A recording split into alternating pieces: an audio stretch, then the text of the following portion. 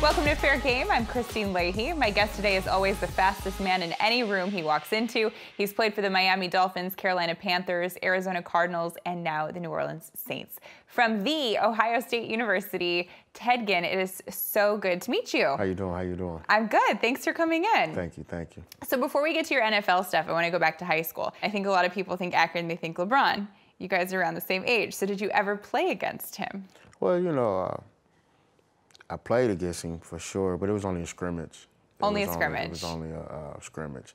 But, you know, he was always a big guy, did his deal, and, you know, played at a high level. Were you guys friends? Yeah, you know, it's kind of like in the city from Ohio, you know, you kind of get in touch with all the big name guys, you know, no matter if it's football, basketball, track.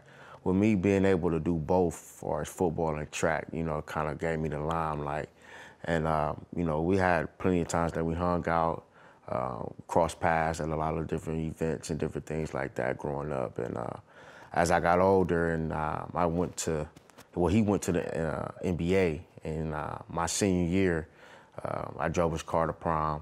My wife's senior year, we drove one of his cars to prom. So wait, what? So, you know. What? Explain that. You just drove one of his cars to prom. Yeah, you know. I don't know.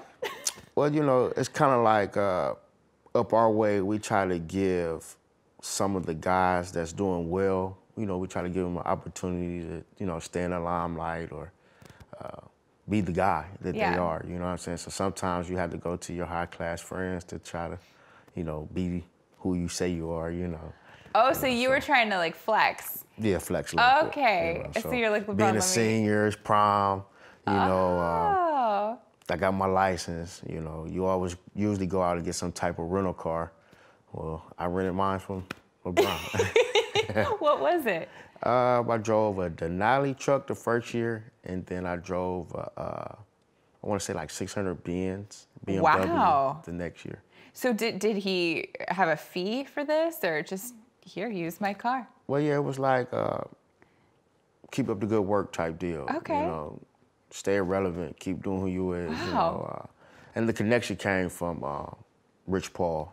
You know, right. With me knowing Rich Paul, you know, gave me that opportunity to either get in the room with him, you know, and then be able to even drive one of his cars. So, bigs up to Rich. So from Miami, you're traded to the 49ers, and you're playing in the Super Bowl against the Ravens. So you have a chance then to win the Super Bowl if you can return the kickoff for a touchdown. You made a lot of fans very nervous. At that point, what's going through your mind before the play? The same thing the fans probably thinking, like, man, I got to get this ball. It's only, what, 5 seconds left, 4 seconds left in the game. Like, I got to try to make the biggest play in the world that I can make. But, you know, he just went out there and just tried to execute it. You know, you have Flacco on the other side. Yeah. Like, if that guy get the ball, man, I'm going to have to come off the sideline and tackle him, you know. And telling his teammates to do the same thing. Like, yeah. Which is like cheating. Yeah. Because he knew that they weren't going to say, oh, okay, you get an automatic touchdown or whatever. Yeah, he's just trying to save his ring. How much do you think the blackout affected the game?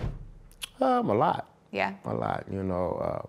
At that time, you know, it's kind of like where I'm at in my day and age, you know, kind of on that older upper end, you know. So I would say coming out and that blackout hit, it gave them an opportunity to, you know, slow us down a little bit, because we had came out second half kind of rolling. Right.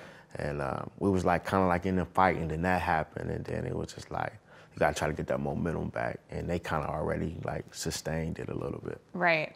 So also Colin Kaepernick was on that team. Obviously, a lot has happened since then. What did you think of him then as a leader and as a teammate? Oh man, he was a great guy. Yeah. But at the same time, he was a young guy. Okay. So he kind of got like a lot of leadership from the older guys, like, you know, how to do this. Bro, you got to speak up here on certain things. You got to do this. You got to do that. But it was just a lot going on because of the controversy that he had with Alex Smith at the time, and they always both playing at a high level, you know, and Harbaugh made the decision to go with him. And we all just brand around him and just make sure that we can do whatever we can to make him be who he was at the time, and we did. Has there ever been a time in your career where you felt like a coach treated you unfairly or someone doubted you? Well, yeah, you know, I had a whole year of doubt. Okay. You know, went to Arizona, coming off the 2013 season. I had a great season with the Carolina Panthers.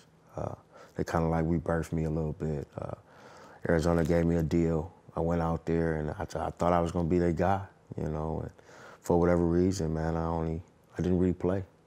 You know, I didn't play the amount that I thought I should, you know, for what they was, you know, kind of paying me. The end of that year, they cut me, you know, and then I ended up going back to Carolina, you know. And that little off season, it was just like, you know, can't believe this, you know, like in doubt of myself, like what was going on to where they didn't have opportunity for me out there, you know. So when I got back with Carolina, I just got into drive and I was just like, man, I wait till I hit a wall, you know, and I've been in drive ever since.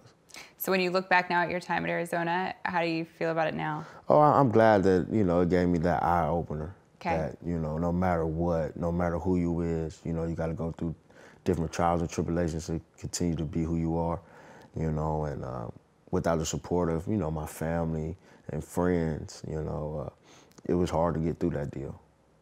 Am I right to assume that last year with the Saints, you thought you were on the way to another Super Bowl? Yes. You know, the last 2 years, I would say. Last 2 years. You know, and, you know, we all know what happened in the first year against Minnesota, and we all know what happened in the second year against LA. But, you know, it was what you fight for in this game.